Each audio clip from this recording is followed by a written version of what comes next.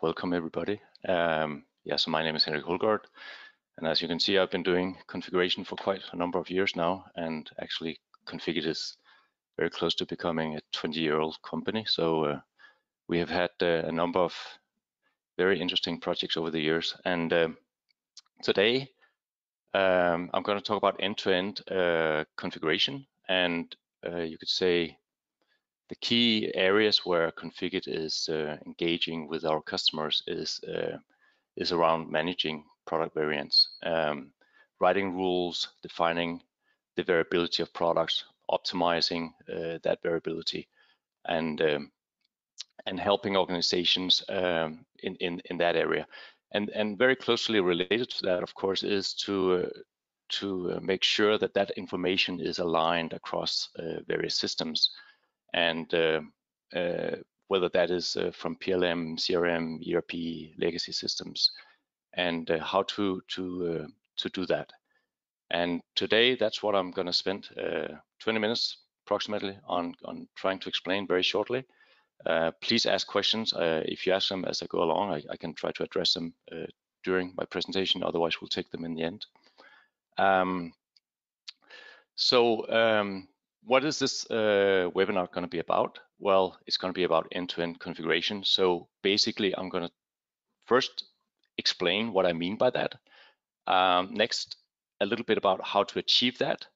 And then in the end, a little bit about some of the benefits that organizations get when they manage to implement such a solution. So what does end-to-end configuration mean? The way we see the world, it means that it's the product lifecycle from a product gets engineered, designed in the very early phases, all the way through the engineering phases, through the sales phases where the product gets configured, priced, and sold, to the manufacturing phases where it gets manufactured, of course, delivered, deployed, and in the end to the servicing areas where it gets serviced, it gets upgraded, and in the end it gets decommissioned and may have to be replaced with a equivalent product based on some of the same requirements as the original one. So that's sort of the end, that the two ends that we're talking about. It is from early design all the way through the decommissioning of the product, you could say. So the challenges that organizations face, and those that we are trying to address with such a solution, is that it's important that they have a consistent view of that product offering. And consistent view means that the understanding of the variability that engineering has to be consistent and aligned with the understanding of the variability that sales has, for example. That is one of the classical misalignments, that the view that engineering has is different from the view that sales has, and that means that sales stuff that cannot be manufactured in the end. It's also important that when you go, for example, come to the service area, which is increasingly becoming important for many organizations, that when you service a product, that you have a up-to-date understanding on how a particular product was configured when you're going to service it. You may want to do an actual service, replacing parts. You might also have to upgrade that product to add new capabilities to it. And those operations require that you have detailed knowledge on how that product is in that installed base. The other challenge that we see is that of change, and how do you reflect a change across these different functions. And these changes, they can come in different areas, but it might be an engineering change, might be a legal requirement, might be different types of change that influences the configurations and the variability of the product. And naturally, that change has to be reflected across these different functions. And I'll give you a very simple yet dramatic example of such a change, and this comes from one of our customers, JLR. Some years ago, there was a tsunami in Japan, and it actually destroyed a factory that was manufacturing the particular paint color that was this particular orange paint. I believe. I don't know if it was exactly this color, but you can imagine that there's this unforeseen event happening that means that suddenly you cannot sell a particular feature. You have to stop that order intake at some point. And how do you manage that change throughout the organization in an efficient manner? It's no good if that such a change takes 3 months to propagate throughout the organization, and you start getting all these orders in that you cannot manufacture because you don't have the pin color. So that's an example. I'll come back to that in a few minutes of what does it mean to have aligned and consistent information throughout the organization. So in this case, you can certainly imagine that the challenge would be that there are many different sales configurators out there. They are different. The ones, the websites might be different from the ones that dealers or resellers are using. They have their own systems, and they might even be different from the ones that manufacturing have. So if this is the case, it's very difficult and time consuming to have to update all these different systems with this little piece of information that you shouldn't sell this particular pin color in a time frame. So end-to-end means consistent views and that changes are propagated smoothly and efficiently. So how do we achieve this? This is, of course, not a simple thing. I have tried to list here the 3 things that we are typically working with when we have customers that would like to go down this direction. The first step is to make sure that you have a consistent language across the organization. The other one I'll talk more about each of these shortly. Then the second one is how do you separate the physical representation of a product from a more logical one. And the third item that you have to have in place is to have the systems being well integrated. So if you look at the first one, we call that having a global feature dictionary. What this means is that you standardize on what codes you use to describe the product variants. In many organizations, they think of product variants in terms of parts, in terms of you can combine this part with that part and build up a system that way. That's not how we.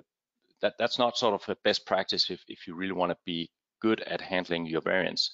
You have to abstract that up into features, into more abstract capabilities. And for example, a paint color for a car certainly is a more abstract concept than the individual parts. You can imagine that choice in paint color will drive many different parts, both the bumpers and the paint actually being put on the car, and the handles maybe, and the side mirrors, and there'll be many parts that gets influenced by a different choice of paint color. So the feature is the paint color, it's the sports pack, it's the capability that the product offers. It's not a selection of parts. So having a standardized way to talk about these features will be quite essential. And it has to be standardized across different products and also across the organization. So for example, I've put on here, you should only have one code for a particular voltage. If you happen to be a company that deals with electrical products and components, then don't invent different codes for the same thing. That makes it very, very difficult to, for example, combine 2 products into one or communicate across the organization. These feature codes, they are going to be the key in linking the different functional areas of the organization. So it's not going to be the part numbers and the bill of materials that's going to be key. It's going to be the what we call the feature string or the configuration of the product, and that's the DNA of how the product is. Here on the screen on the right, I have showed a picture of a little piece of paper that was in a car I used to own. It happens to be an Audi, but the whole point is that if you look at this piece of paper, all those little codes at the bottom half, Those are the feature codes. And if I gave this piece of paper to an engineer at Audi, he would be able to tell exactly what parts was in my car and what features and what capabilities, what color it had, whether I had the sports seats or the normal seats and all that. So that's the key communication that you need to have when you are communicating across the different aspects of the organization. And as illustrated on the bottom here, you can derive a number of different informations based on that feature string. You can derive different types of bill of materials, maybe a product code, maybe the printed documentation can be derived, maybe a 3D CAD visualization can be derived. You can derive a lot of information if you have this. So getting this in place, that would be step number one in achieving an end-to-end configuration solution. The next step would be to separate, and I already mentioned this a little bit, separate the logical concept of the variability of the product from the physical one. And when I say physical, I mean the part numbers, the actual bill of material that's going to represent the physical parts that's going to go into the product. If you manage to separate that up into a more logical world in what we call a product model, then you can use that product model as a communication tool, again, across the different functional areas. You can use it to analyze the variability of the product. You can optimize it. You can combine that model with different statistical information to get information about parts that are very rarely used, and thereby you can, by adding additional rules, you can eliminate parts that are costly and not being used in very many configurations anyway. These product models, they sit here in the middle, and that's a key element, that the models and the rules, they are spanning these different functional areas. So the feature string is what comes out of this area of what we call modeling. That's where you define the features. That's where you define the rules that dictates the relationship between the different features in the model.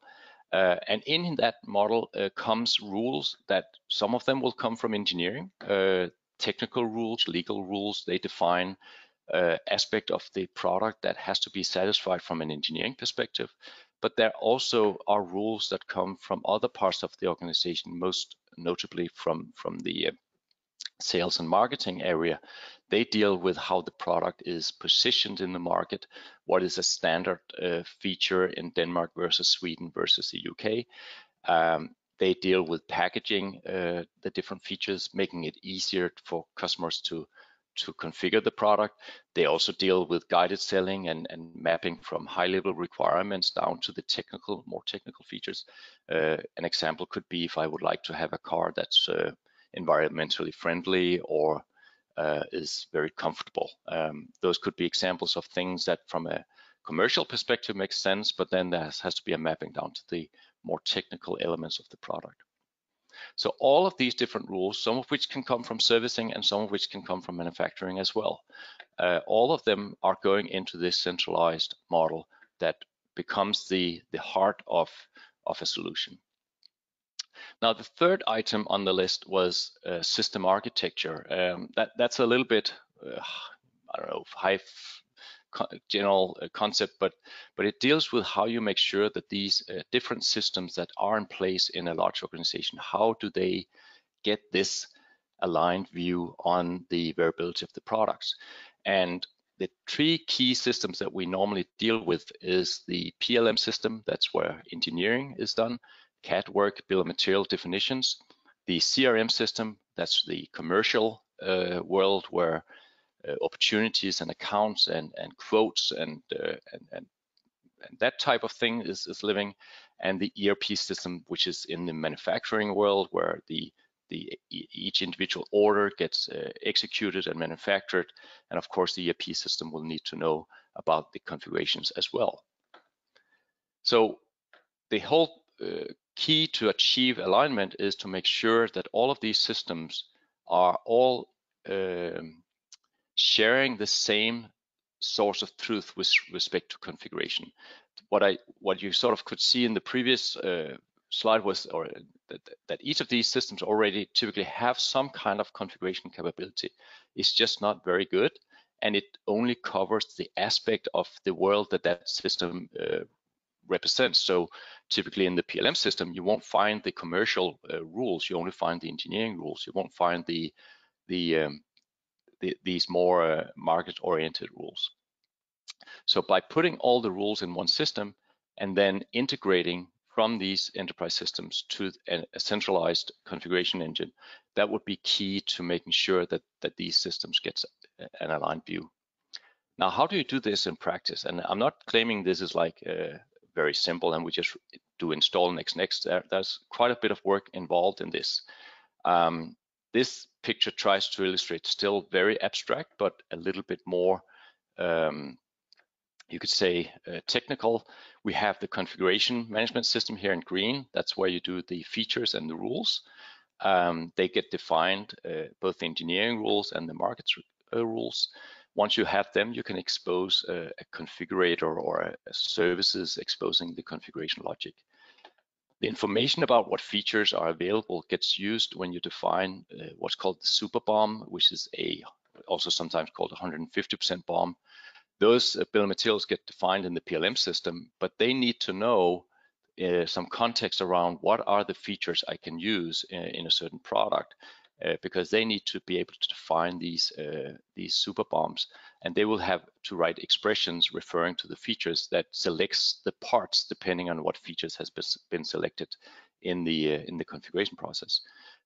From the engineering BOM, you derive an M-BOM, and then those gets typically synchronized to an ERP system, and the whole picture comes together because the CRM system in the lower left corner will use the configurator to configure a product, create a configuration. Once it has created that configuration, it can submit that. When the customer accepts the order, it can submit that to the ERP system. It will say, please, there's an order for this product with this configuration. And with that information combined with the super BOM, it can create a order specific bill of material, and it can process that as a normal order throughout the procurement and manufacturing delivery processes that gets done by the ERP system. So you can see there are some key elements in this, and there are two key processes being done here. One is, of course, the product definition process, where you create the product and define it and push that to the ERP system. And then there's the order to delivery or order to cash or what else people call this, but basically the transactional world, where customers order products and they configure them and they order them and they manufacture them.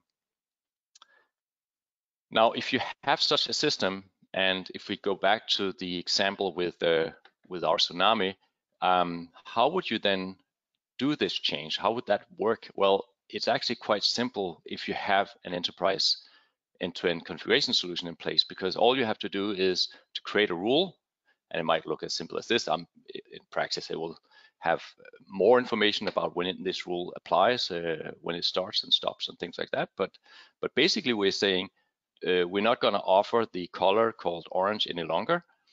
We put that in our modeling. We test it. We approve it, release it, and the moment we release it, that change will be immediately reflected across the different functional areas.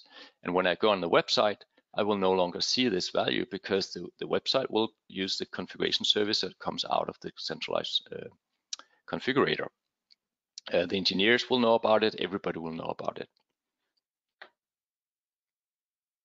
So to make this even a little bit more concrete, I have a couple of slides from one of our customers, which is ABB. And ABB is have been a customer of Configure for many years, and we are rolling out configuration solutions in many parts of their organization. This particular picture I'm going to show on the next slide comes from a low voltage circuit breakers division, and they have worked with us for I don't know, 5, 6, 7 years, and you can say their products are looks fairly simple. They are circuit breakers as you might find them in your house or other places, but they're each configurable, and they also gets included in systems. There are system builders that need to build up entire sort of racks with equipment in it, and these are components that will go inside those racks. And the way this looks like at ABB, and of course this will be different from customer to customer, but the way this looks is not exactly like this abstract picture on the left, but still it's not that far off. We have in the top left corner the configuration system. They use configured ACE from us. That's where they define features and families. They define the rules. They define the both engineering and commercial rules. They have change management that is aligned with their PLM system. They have PTC Windchill. There is a process that makes sure that changes in one system is aligned with changes in the other one. They have a bill of material integration between the PLM and our ACE system. So that's basically this arrow going on the top there. Once the rules have been tested, they have been approved, they get released, and once they get released, they get used in two different scenarios. They get used from within their SAP ERP system. The ERP system will also need to have the features and families they call characteristics and values in SAP. They have the bill of materials, as I mentioned. They are the ones that do the so-called BOM solve, where they combine the configuration with the super BOM to get the order specific BOM. And they have, since the configurator in SAP needs to know about the rules, there is this punch out where it basically calls out of SAP system and use a configuration service to make sure that the configuration is correct if you do it within the SAP system. And they need to do that sometimes if customers would like to change an existing order that has been placed. They also have a configured quote system, a CPQ system that's integrated to their CRM system, and that quoting system, of course, also uses the models that come out of the configuration engine. And then on the details on the lower right-hand side is that they have multiple ERP systems and many details that I will not cover. But it's just to say, this is how it looks like in a real world. There are, of course, lots of details, but it indicates some of the key data entities that are present in the different systems. And there are work to be done in order to make sure that these systems that will have copies of information, that is kept aligned and consistent. And that's done typically through web services. So a little bit about the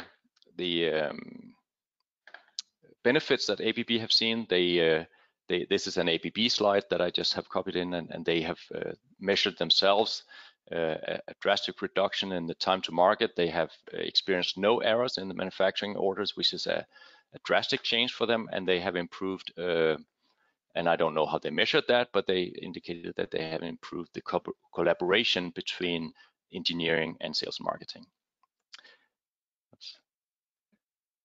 So that is some of the benefits that you can expect to see if you implement an end-to-end configuration solution. You will find that in the engineering space, it's mostly about time to market. It's about optimizing the variability. It's about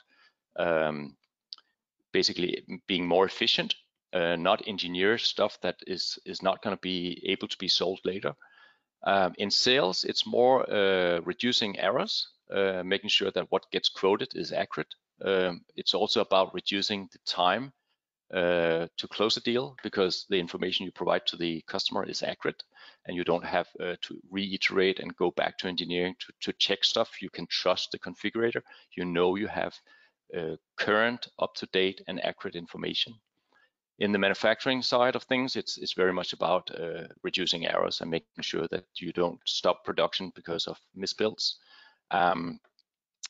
And in the service area, there's, as I mentioned in the beginning, there's a number of areas where you need accurate information about how the product is being configured. When you send out a service technician, he needs to know exactly what are the capabilities I can expect on the particular product that is going to be serviced.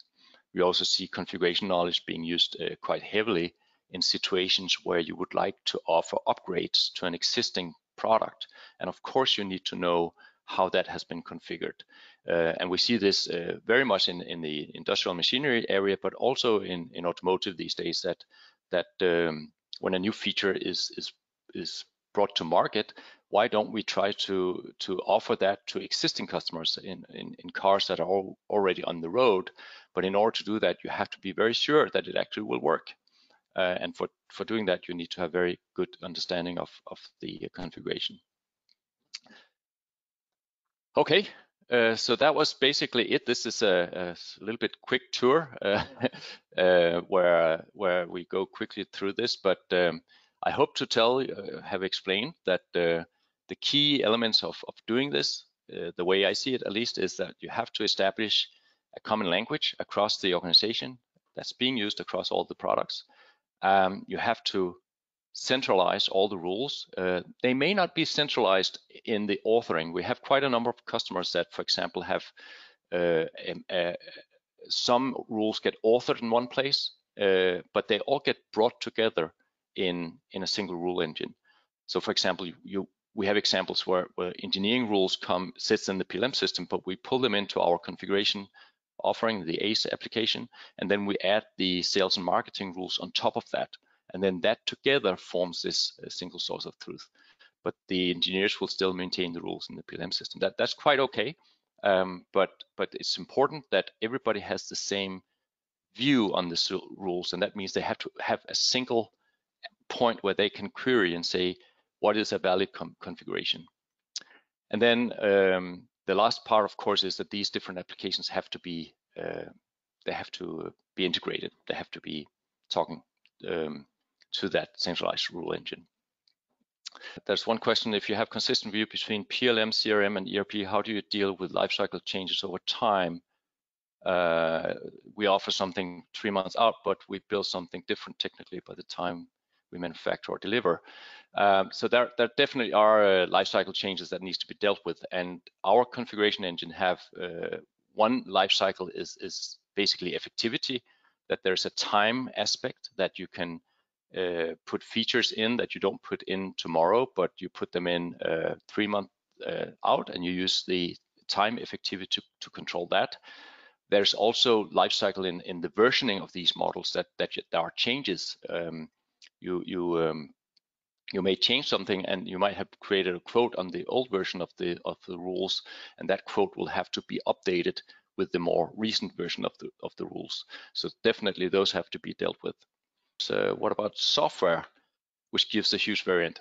Yeah, so software is increasingly becoming a challenge, definitely. And primarily, I think the challenge is that a lot of traditional manufacturing companies are not software companies. They are manufacturing companies. So the fact that they have to deal with software which is being versioned very differently from parts and other artifacts that are normally done in the engineering world, and getting that to align, that definitely is a challenge. The way we deal with software is that we also create configuration models for software.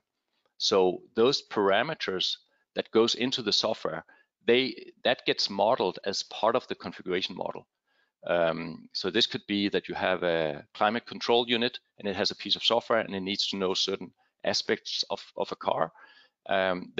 Those parameters that it needs to know, they get put inside the configuration model as features along all the other features. So there are many features in these models. Some of them are relevant for some people and not others, and that's perfectly fine, as long as they go in the same model, because then you get the combined effect of all the rules. Another question is, are interfaces to software tools like Vector CDM available? I think I can answer that definitively, because I don't know Vector CDM, so there's no standard interface for that. And maybe I should say that we offer some standard web services. They are well documented. There are sample codes. They're well established. They're fully generic, meaning they don't have concepts that are specific to any one organization. Then we have partners. Either we can do that, or our partners like Infosys, they build then the integrations between our services and whatever enterprise systems are out there. We have some standard integrations. We have done a lot with PTC Windchill. We have done a lot with SAP and Salesforce. So those we're very familiar with, but there are many systems out there, and there are many legacy systems as well. And one of the challenges, of course, is that these legacy systems, you cannot just get rid of them. You have to keep them around. So you still have to provide the data needed for them to do their thing. So there's a lot of work and to take data out of this centralized application that we provide, and then provide data to these different systems so that they don't realize that there's a different authoring environment in place. They see the rules and features in the way that they have always seen them. Is there a standard language for feature models available? Yes. I don't know what is meant by standard, but yes, we have a standard language for expressing these logical models. And when I say it's a standard, it means it's used throughout Configured. And we are actually thinking of how to turn that into a real standard. We'll soon make that publicly available, and we are pursuing how to sort of embrace that in a more ISO kind of standardization process. But the language is almost like a programming language, and it's very simple actually. Yeah. So the question was open ISO. So it's not as far yet, but that's the direction we're taking it, because there's already some standards. There's one called AP 242, and it's used in automotive to share these configuration models, but it's not very accessible generally. It's very complex, and it's very specific to automotive, I would say. All right, so that was all we have time for now, and I would like to thank everybody for participating. If you want more information, we have a website, of course. You're also free to contact me, write to me, or you can contact our sales organization directly by writing to this info@configured.com.